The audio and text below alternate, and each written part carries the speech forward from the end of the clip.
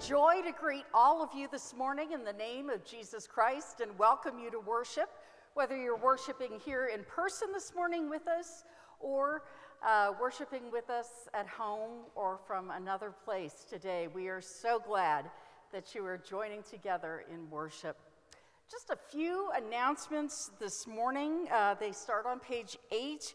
Today, right after worship, we are celebrating Cora Horse. She is stepping down, kind of retiring from her position as our Director of Children's Ministry, and we want to celebrate all that she has given in that position. So after worship, you can just step right down the hall to the Great Hall and enjoy some refreshments, take a little time to thank Cora, and just enjoy visiting with other folk this morning too as well. You'll see our prayer requests and joys and concerns there, mostly prayer requests today. Please keep Steve Leslie in your prayers. He had surgery on his cervical spine. We want to keep him in prayer as he heals. Tony Young, who is home recovering from a heart attack. Kevin Williamson, who has been fighting an infection for some time now and had to head up to Johns Hopkins this week. And also our other church members for whom we've been praying for some time now. Please continue to keep them in your prayers. Our season of recognition continues. Our next celebration will be on June 5th for Jane Webb for her retirement. You'll see those details there. One special thing we're doing for Jane is recording some brief video clips, and you'll see the link there. It's also in the Beacon and in the weekly email this week at DUMC. If you go to either one of those, you can just click right there. It takes you right to the spot that you need to be, and you can just record a short message to Jane, which will be just a great video memory book for her. Senior binders. It's a tradition of our congregation to send our high school seniors off with some binders full of love, some messages just to remind them that their congregation loves them, to give them some inspiration as they go forward. You'll see those details there. That's coming up pretty quickly, so if you can act on that soon, that would be most appreciated.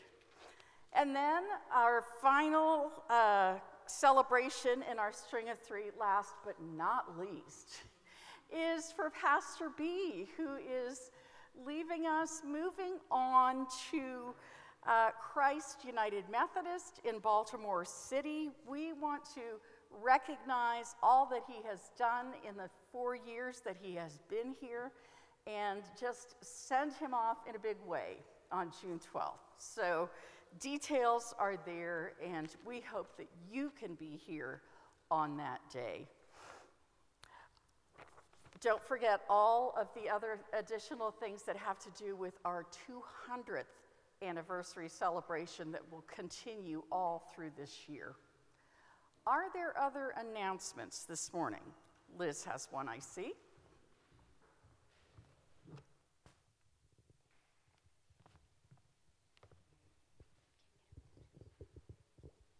Good morning. I'm going to wait a minute.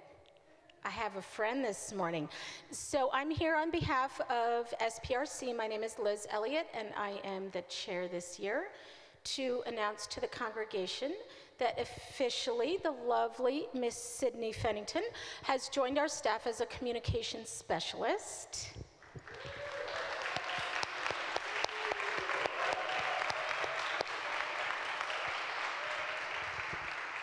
And so, you may not know this, but Sydney also has a full-time job. She is taking this on in addition to working as a general music teacher for MCPS. And so primarily she'll be working remotely during this school year and a bit more in the office during this summer. But she's got some really good experience from her college days engaging the community, providing updates to all of the social media accounts that I'm sure I don't even know what they are because I'm in the over 50 crowd. So it's wonderful that she is joining the staff at DUMC. Thank you, Sydney. Do you want to say anything? Hello. I just want to say that I'm super excited to kind of take this on and push us forward. So if you want to reach out to me and give suggestions or things you want to see, if there's info that you think that should be more accessible to you, let me know, and we can work that out together. So I'm super excited. Thank you.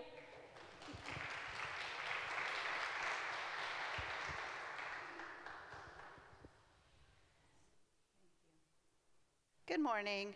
Here's your regular update of youth. This is our last official Sunday for the Youth Weekly Sunday meetings. We're going to do a cookout, and if the good Lord holds off, we might be able to get our cookout in between the storms, so that's the plan. And then we're going to watch a movie. So for those of you who have voted so far, Cars is in the winning lead. So if you're coming and you haven't voted yet, you still have a chance. But if I don't have, everything I have by 3 o'clock will determine which movie I buy and or bring with me, depending on whether it's one I already own or not. Also just wanted to let you know that just because this is official end of the weekly youth meetings doesn't mean youth is going on hiatus for the summer. We got lots of fun and exciting things coming up. I will be working very closely with Sydney to make sure that we get as much on the website as visible as you can see as possible. We do officially have an Instagram account for the youth now. Charlie was very kind to set it up for us. However, in my ineptitude of knowing how to deal with Instagram, I'm waiting for my daughter to give me a tutorial so that I can actually get into it and do what I need to do with it. So expect to see more there. And also for tonight's event, the 5th graders who will be graduating to 6th grade are invited to the event this evening as well, so they can get to know some of the folks. And our first other event we'll be doing other than, is the golf outing happening?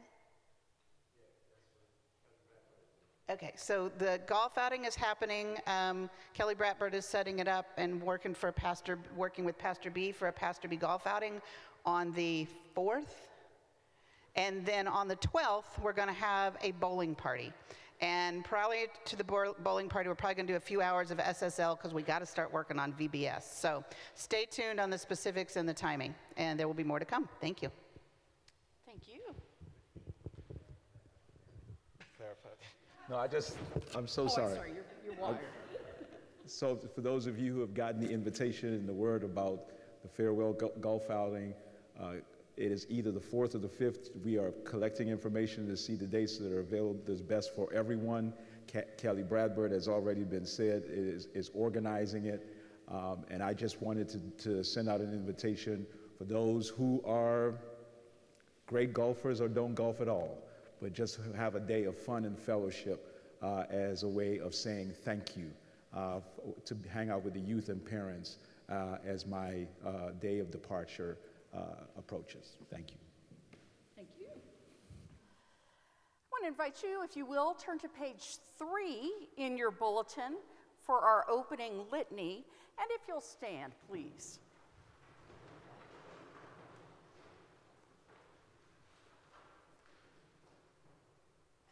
Change our hearts today, O God.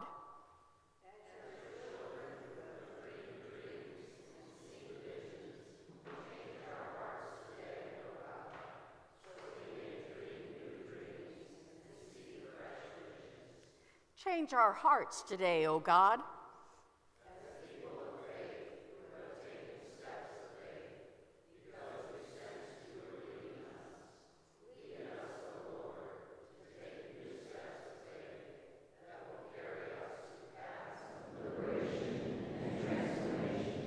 Change our hearts today, O God.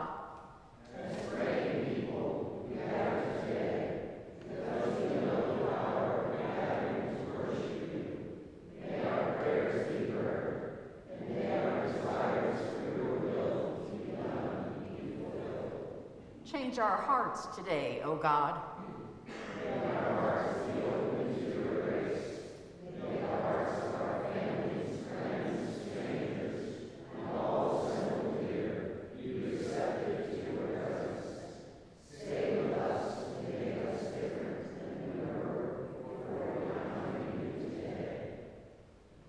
change our hearts today, O God. Let us worship God in heart, mind, and spirit.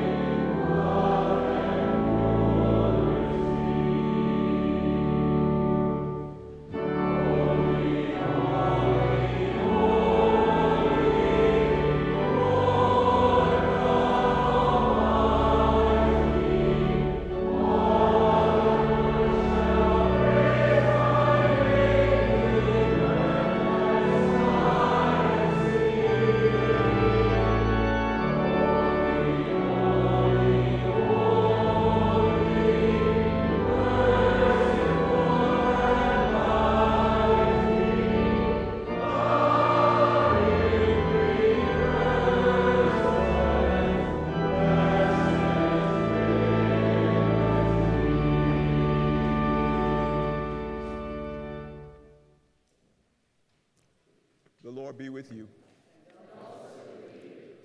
Let us pray. God, mark us with your grace and blessing. Let our lives reflect your light and your goodness, so that we may bring others to an awareness of your presence and your love. Teach us to trust you with our whole heart and to praise you in every circumstance, so that your grace and mercy might reach out through us to the entire world. Amen.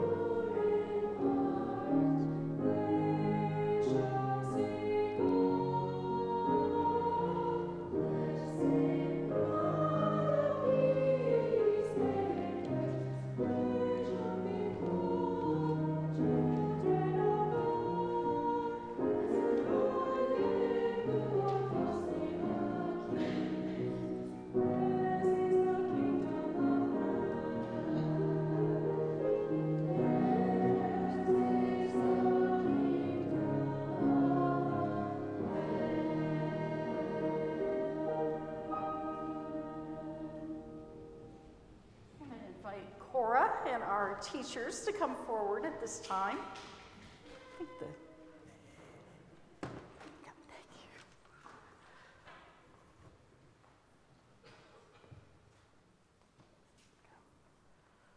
Thank you, kids. That was lovely. Thank you so much. It's all coming full circle. So last night, I couldn't sleep, had a nightmare that VBS was running amok all throughout the sanctuary, and now I've cried this morning because you all sang so beautifully. So that's kind of how it's how it began, and it's how it's ending for me. So I just wanted to take a moment today to thank our Sunday school teachers for another year of service in teaching Sunday school class. They are willing to do anything and everything, kind of the opposite of green eggs and ham. They'll teach with a mask, they'll teach without a mask, they'll teach outside, they'll teach inside, they'll do anything, anywhere in service of the kids of our church. And so I just wanted to take a moment to recognize them. This morning I have a little gift for you, so don't get away too quickly, because I know you have to get to your Sunday school class right after worship. All right, thank you very much.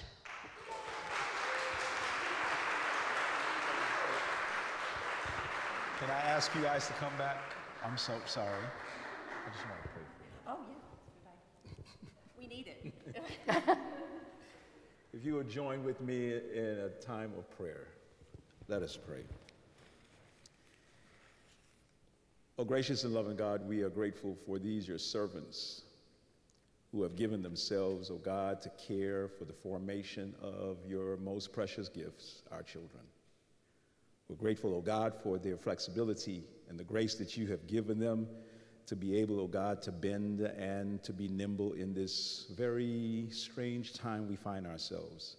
We thank you for their sacrifice.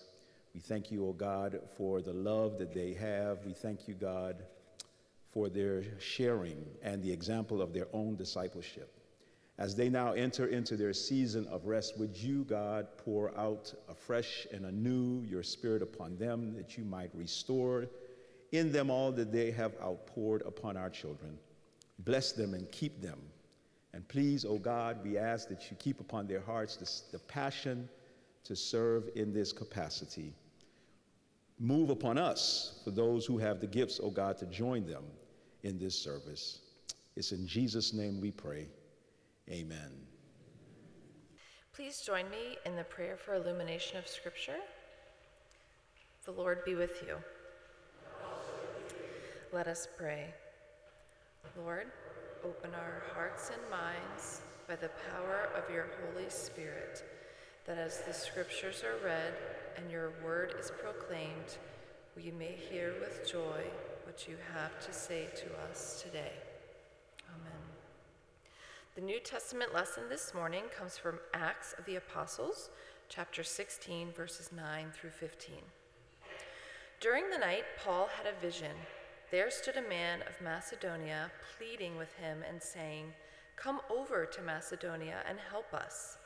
When he had seen the vision, we immediately tried to cross over to Macedonia, being convinced that God had called us to proclaim the good news to them.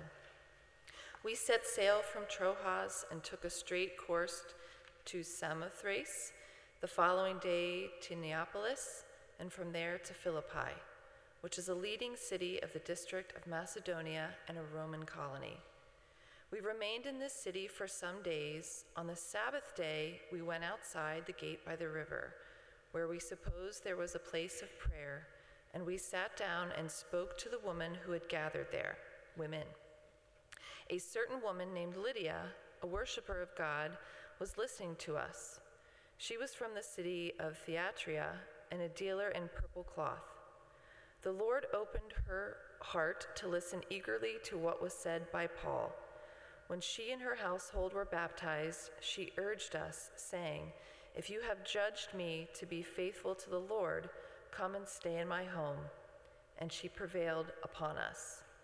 This is the word of God for the people of God.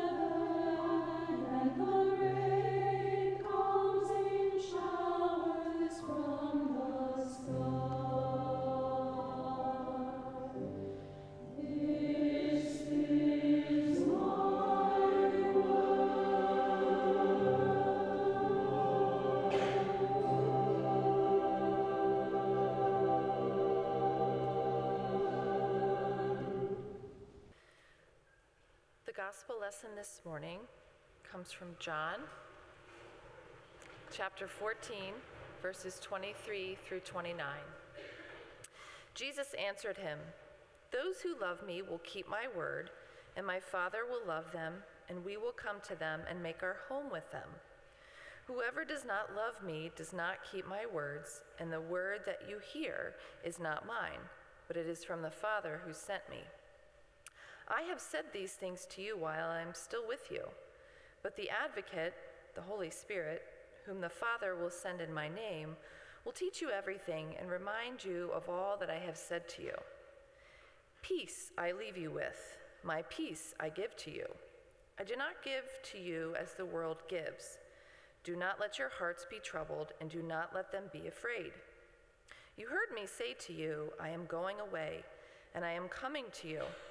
If you loved me, you would rejoice that I am going to the Father, because the Father is greater than I am. And now I have told you this before it occurs, so that when it does occur, you may believe." This is the gospel of our Lord.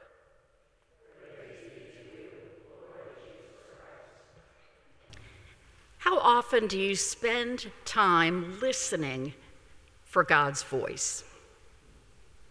Do you listen for God's voice in prayer, or as you quietly read scripture?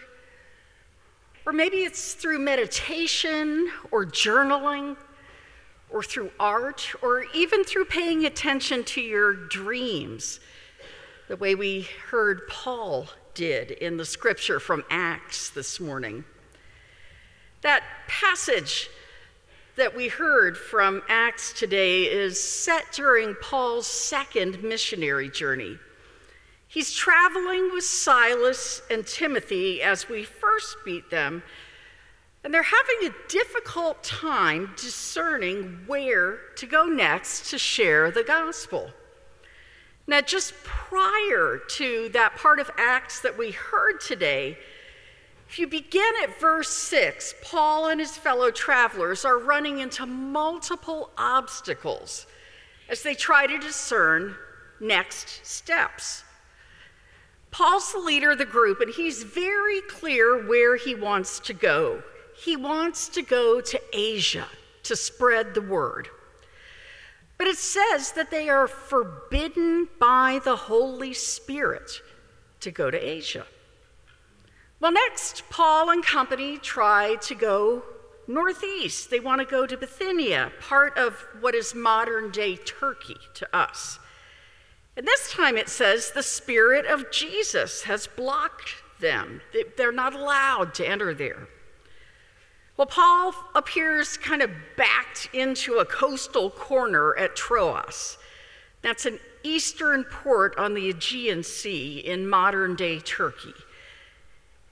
He's backed in there. He's kind of stuck at the water's edge by God's strange and repeated no to his decisions on where he wants to go with his ideas on where to share God's word. Well, the scripture doesn't tell us how or why the Holy Spirit or the Spirit of Jesus or God has blocked Paul and friends on where they wanted to go. We just know that they received the message not to go, and that they trusted the message, they acted on it by changing their course. And I think their action is a reminder to us that God is in charge of the church's mission. Sometimes as the church, we think that we've found and are following God's calling. But we find ourselves maybe moving in the wrong direction, or the direction we're going just isn't bearing fruit.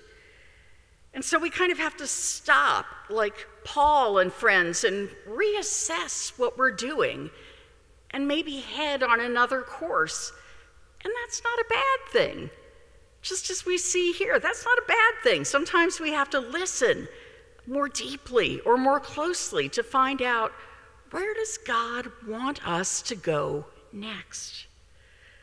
Discerning when God's Spirit speaks and where the Spirit is leading us can sometimes be frustrating or difficult if we haven't spent regular time practicing discernment. Well, finally, Paul receives a clear vision.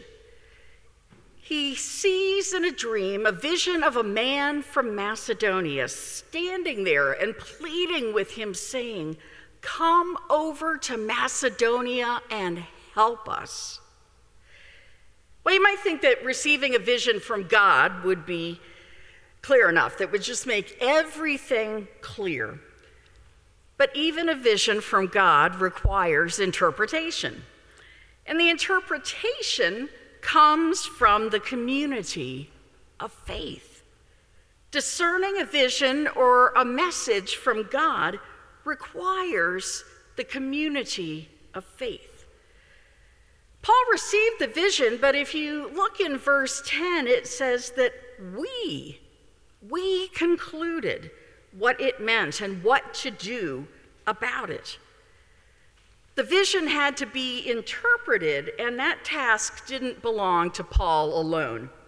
The small community contained in that we, Paul and Silas and Timothy, and most likely Luke, the author of Luke Acts, are all involved in discerning that this is God's call. And the call is not just to an individual, but to the group. And they determine that the help that is needed is the preaching of the gospel. And they agree that the call was for immediate action. I think that for us as United Methodists, one of the most frequent ways that we practice this type of shared discernment is when someone believes that they're experiencing a call to ministry, to ordained ministry. And that person who believes that he or she is experiencing a call to ministry starts by going to their staff parish relations committee and describing that call to ministry, probably the way that Paul got up in the morning and explained that dream or vision to his cohorts, explained it to them, what he had sensed. And when you explain your call, describe it to those fellow members of your congregation, it's kind of testing to see, do they resonate with that? Do those who know you also sense that indeed you are experiencing a call to ordained ministry? And if they feel that and sense that as well, then you go on to a next step, to your district committee on ordained ministry. And you tell that call story again. Does this sound familiar, Pastor B?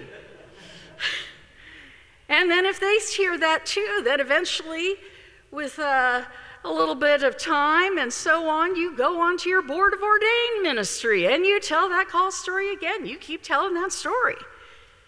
And all along, it's a shared discernment. It's a group. It's a sensing together of what God is doing in our midst.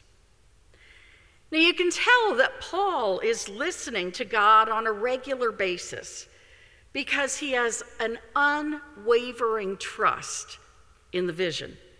He acts on the vision immediately, and he and his companions begin the journey to Macedonia in what is now northern Greece. And the appeal in the vision is urgent, and the response is immediate. But the results aren't seen right away. Philippi in Macedonia is a Roman colony. It's a city with a very diverse population. There are all kinds of people there with all types of beliefs. And even though Paul and company have arrived in Macedonia, the place where they were led, the mission still required patience.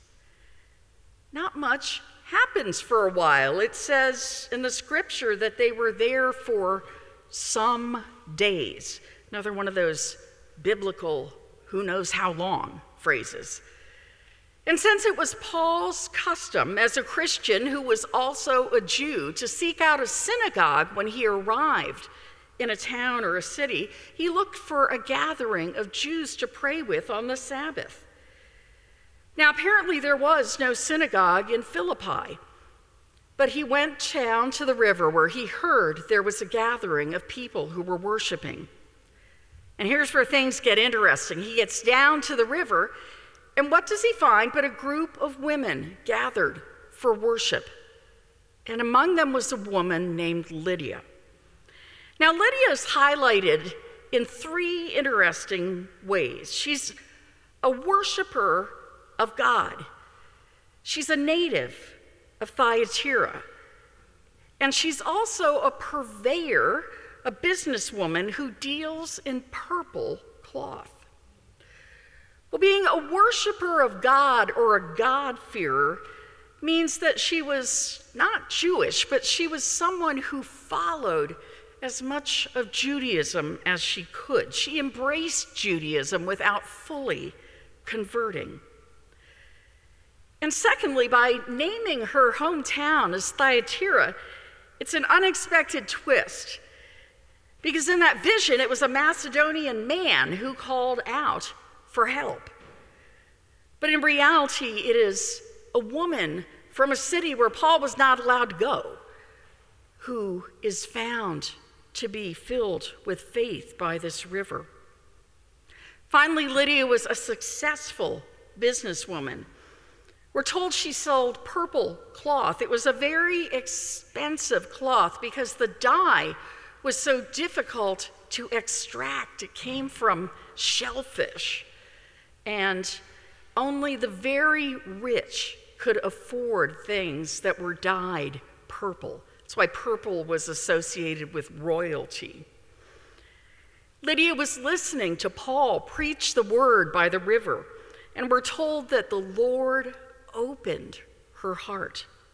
And her response to that was to be baptized by Paul along with her household.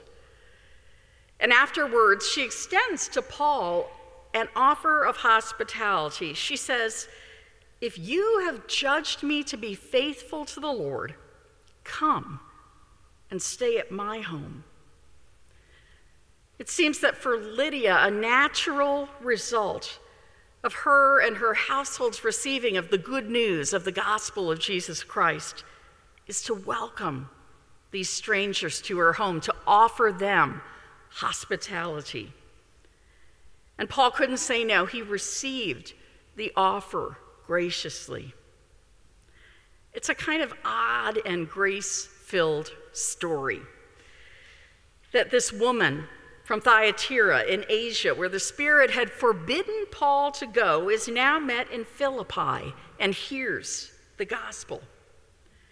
And it seems that any simple expectations about God's mission are clearly going to be wrong. When God does begin to work in Philippi, it's filled with surprise. Paul sees a Macedonian man, but ministers to an Asian woman. A group of us in our congregation are currently meeting together weekly with the Reverend Vicki Starnes to read and to discuss the book, Being the Church in a Post-Pandemic World by Kay Cotan. And this is the starting group of a visioning project that will involve as much of our congregation as possible, as we seek to discern where is God calling us as a congregation as we move into a post-pandemic future. Now, one of the essential characteristics that Cotan names of a vital post-pandemic church is that it will be filled with leaders, both clergy and lay, who are spiritually grounded. Spiritually grounded leaders stay connected to Jesus as branches stay connected to the vine. Do you remember that passage of scripture in John 15, the branches of the vine? Cotan writes this. She says, the vital post-pandemic church will be led by leaders who are spiritually grounded. Too often we see church leaders, clergy and laity alike, who get so caught up in doing the work of the church that they lose connection with the vine. The only time spent in the Word is while planning sermons or preparing for small group. Their spiritual life is dried up. Churches whose leaders are spiritually grounded produce much fruit and prove that they are Jesus' disciples. It is simply difficult for a congregation to be led by leaders who are spiritually dried up. Well, I would argue that it's not only those in leadership who need to be spiritually grounded. I think that every one of us in a congregation, clergy and laity, need to be spiritually grounded, to be mature and growing in our faith, for a congregation to be filled with healthy disciples that move a church along. If we're not a congregation of spiritually grounded individuals, it's going to be difficult for us to hear God's voice as we seek to discern our future. To be spiritually grounded, we need to spend time daily listening for God's voice. But that's not always easy. At least I know it is not always easy for me. Sometimes I skip over devotional time because I am in a rush. I've not built in enough margin to my day. Sometimes I know it's not God who's going to yell at me if I forgot to do something. I try not to guilt myself, though, when times get tough, as they have in my life since early December. Instead, I remind myself of the places where I know I am likely to hear God's voice, while reading scripture, while praying, while listening in quiet. And some things that really help me particularly when I listen for God's voice while reading scripture, are these things.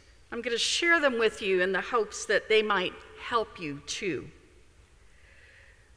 Reading scripture with the expectation that God will speak to me. I think that's, if you don't open the scripture and read with an expectation that you're going to hear something, I think you're setting yourself up for loss. That's why we pray that prayer for illumination every single Sunday. We're not joking around there. Read that prayer for illumination. We are asking God to speak with us that we may hear with joy what you have to say to us today. We're expecting God's going to say something to us today through those scriptures. If you haven't been reading for a while, don't wait for the perfect moment to restart reading the scriptures. Because guess what? It's not going to come. There is no perfect moment. Just pick a time, any time that you think you might have a good time during a day, and maybe stick with it for a week. See how that works, and just do it. Because most of us are already carrying a Bible with us. And guess what? It's on your phone. Pick an app. Millions, dozens of Bible apps that are just terrific. And if you've got a smartphone, you have a Bible. Expect that God will speak to your heart. Keep a notebook or an app, a notes app on your phone. Just write down anything that kind of speaks to you or just makes a little ping on your heartstring. It could be a word. It could be a phrase. It could be a verse. Just jot it down. Make a little note there. Ponder it. Go back to it. Read it again. maybe that's what God wants to say to you today. Maybe it's something you need to pray over later. And just take time to digest God's word. Regarding Lydia, it's interesting because there are no heroic deeds attributed to Lydia. She wasn't wrestling an angel to receive a blessing. She went about her life, praying, listening, doing her business, leading her worship, her church, her household by the riverside. But as she did, she was the first convert in Europe. What she did made a difference, and that's what we can do too. We don't have to wrestle angels out by trees. We can make a difference doing what we do day by day. Yes, we're busy, but choices do abound for us. And what would it mean if we simply wondered, in the midst of all that is happening in our day, what is God saying in the midst of all this? What sorts of surprises might be waiting for us if we really took note? Who might we meet by the river outside of town who would change the course of mission for the church and for each of us? Where and with whom might we discover and receive unexpected hospitality? This, I know, that Paul was open to seeing the vision that God offered him. How might I be more open to such a vision? How might we be open to that, and where might it lead us? Let us pray. O God of visions, dreams, surprises, help us to listen for your word in whatever way it presents itself to us.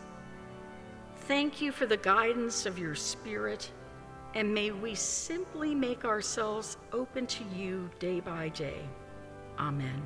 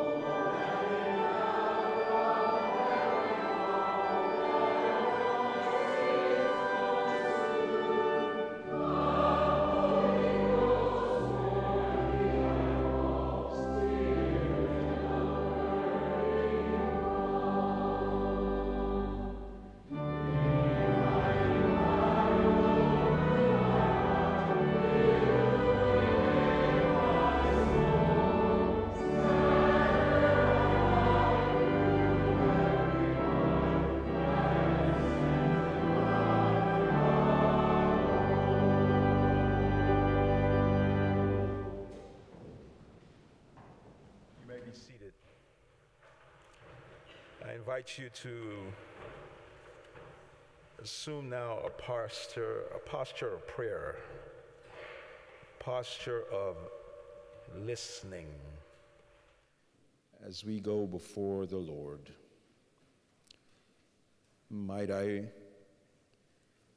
if it has not been heard, might I extend the invitation to anyone who may be in a place of wrestle as they are discerning a call to set apart, ordained ministry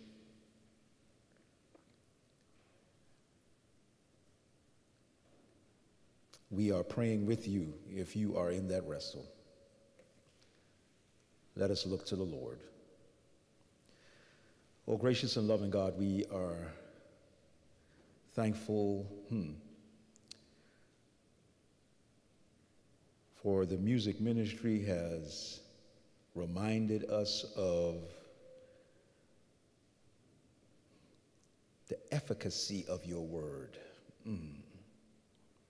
Our music ministry has reminded us that your word will not return to you void, but accomplish all that it has set out to accomplish. So we are grateful today for your word. And the reminder, O God, for the call to this new life of discipleship.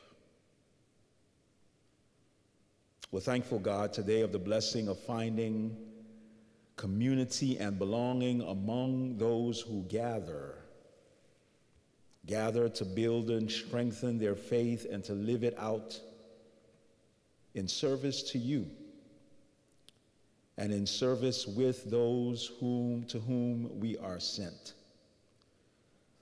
Lord, remind us, God, of the grace that you give us for the privilege to serve your kingdom. Remind us, O God, of the grace that you give us so that we might be able to be your light in the world, so that we might be your very hands and feet. Spirit of the living God, we believe, God, that you still speak to us in various ways, even in this time. Speak to us and grant us your grace that our ears and eyes might be open and our hearts might be obedient to whatever it is you are saying to us. Whatever, oh God, you're saying to us individually and collectively, so that our lives might be aligned with your will, and, oh God, that we might be on the right course of mission. Thank you, God. May we have broken hearts. As we hear your voice, may we have broken hearts for the least of these. May we have hearts for those who hunger and thirst for the evidence of your love in the world. God, we pray for those who find themselves in need of clarity and evidence of your presence in the world because of circumstances they might be facing, whether it's in grieving because of senseless violence, whether it's trying to understand why we are living in war, whether it's trying to understand why we're living in economic circumstances, whether it is, oh God, they're suffering from hunger, whether it is they're suffering from mental illness, whether it is they're suffering for whatever it is, oh God, we pray that you visit them and help us to have a heart for them.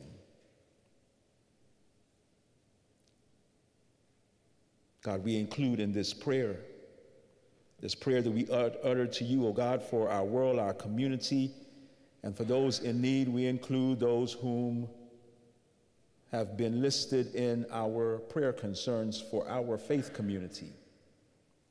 For Steve Leslie and Tony Young and Kevin Williamson and Kenny Sue Robertson and Jane Webb and Patrick Goning and Mary Emma Linthicum, Mary Nieder and Jean Barr and David Lingrell and Tina Sue and Sharon Warfield. For all those others, oh God, who are on our hearts but decided not to be named, oh God, I pray again for those who are sensing a call to serve you in a greater way. Help us, God, to be spiritually grounded. Remind us of the spiritual disciplines that help us, oh God, to be in a posture of listening. thank you, God, again for your word today. And we pray, God, this prayer in the name of the one who called us not only into ministry and discipleship, but even taught us to pray when he said, Our Father, who art in heaven, hallowed be thy name. Thy kingdom come, thy will be done on earth as it is in heaven.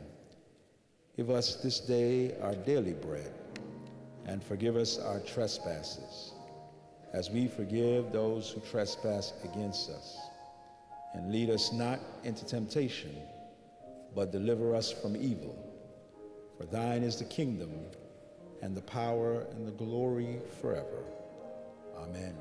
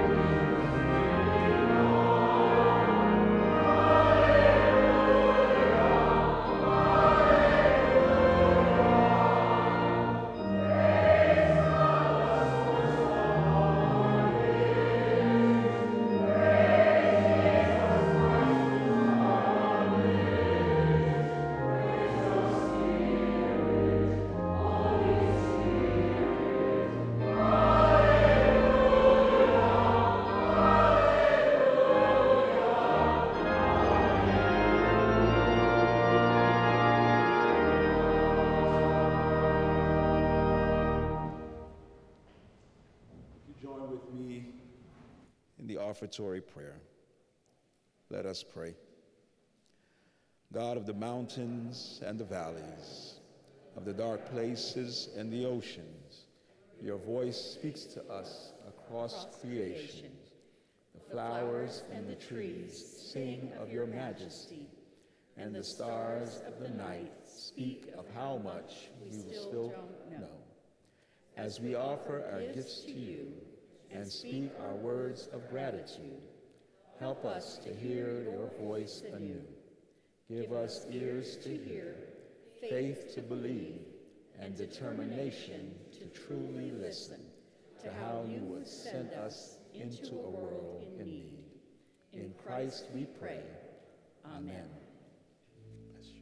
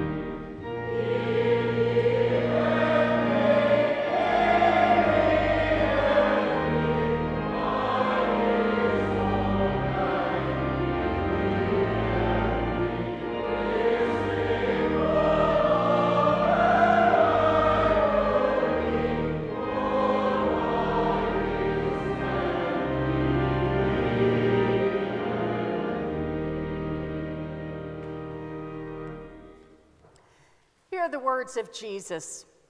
If you love me, then listen to my voice and do what I say.